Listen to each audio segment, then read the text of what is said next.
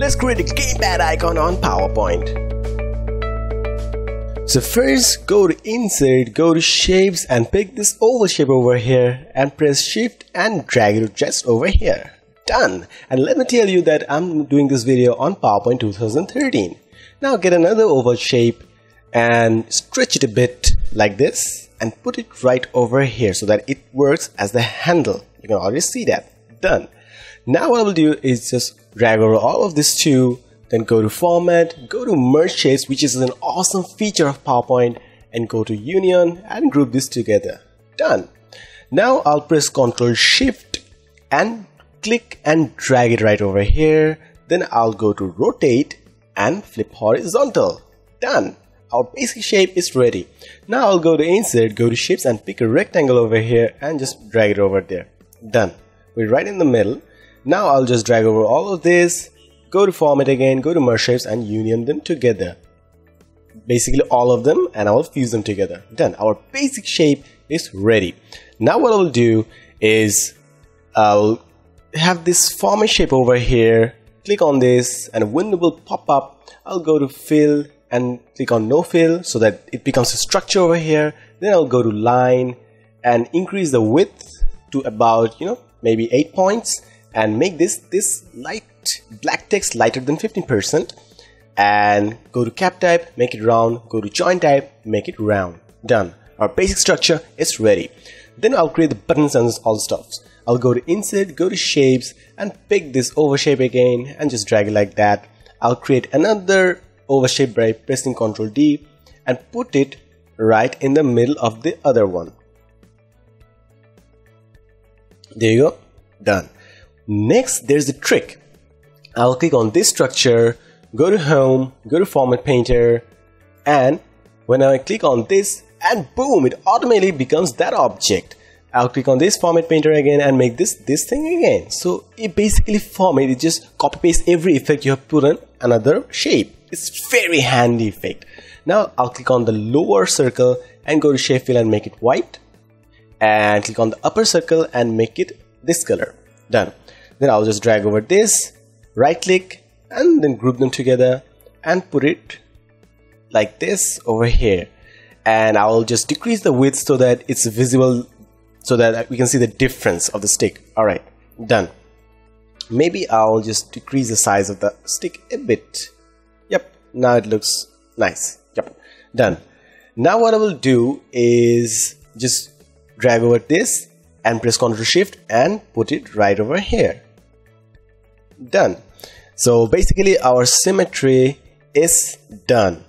Now what I'm gonna do is create the buttons, and to do that I will just click on these two and put them a bit lower so that we have enough space for the buttons. Now I'll go to Insert, go to Shapes and pick this oval shape over here and drag it like this. I will go to Insert again, go to Shapes again and pick this plus sign over here and just put it right on top of it. Done.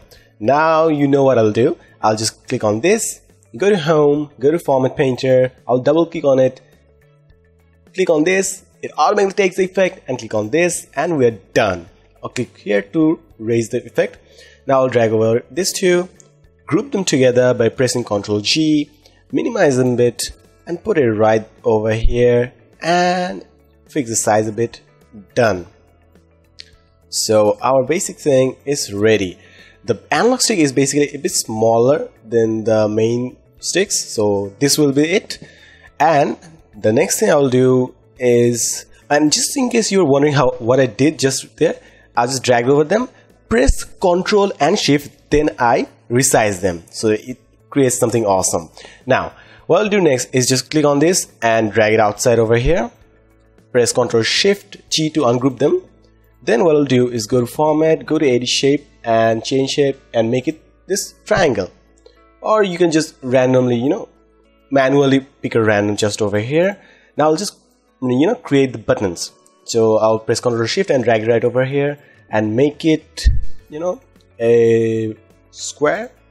Yep, another button is square. I'll Ctrl Shift again and make it another shape, which would be the cross, and we have a cross over here. The equation shapes, multiply, or maybe increase it a bit. done. And I'm going to squeeze it a bit. Yep, you have every option available. Then I'll just copy paste it once again, and I'll make it round. So that's the only shape that's left. And there you go. Our shapes are ready. I'll just group these together. Ctrl G to group them. I'll just group these each individual button together. Done. And I'll copy paste this thing right over here, and I'll press Ctrl Shift G and get rid of this so that we know where to put this. Now I'll just drag over all of this, press Ctrl Shift and minimize them a bit like this, and I will decrease the width a bit, yep, like this, and decrease the size of it again, and this should be alright. Now I'll just put this all in the right spot. There you go, there you go. And these buttons placements might not be the perfect one, but you get the point, right? This is how you make the icon. So I'm just gonna put them right in the place where they belong, and our buttons are ready. So we are almost done. To add some bit more details, I'll just go to insert, go to shapes, and pick this rounded same side corner rectangle over here and just put it right over here. And you have a yellow dot over here, just stretch it and smooth it out a bit. And what I'll do is just click on this, go to home again, and format painter and paint it the same format. Done. That's easy. I'll just decrease it a bit. Done. So it works as the trigger. I'll press Ctrl Shift and drag it right over here so that another button is ready. And to make some buttons over here, I'll go to insert, go to shapes, and pick this equal sign over here, put it right over here, and rotate it like this and pick it right in the middle.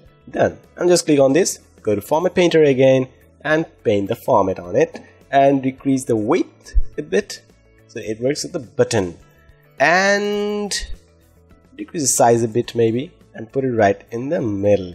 And our gamepad icon is ready on PowerPoint. And if you want to make this an image JPEG file, just go to File, Save As, and browse a spot where you want to save this. Go to Save As type and make it JPEG file in change format and save it as an image. And there you go. That's how you make a minimalistic gamepad icon on PowerPoint. If you like this video, don't forget to hit the subscribe button, and there will be one new video every Friday. So don't forget to hit the subscribe button so that you can get a new video every Friday and become a PowerPoint pro. Thanks for watching.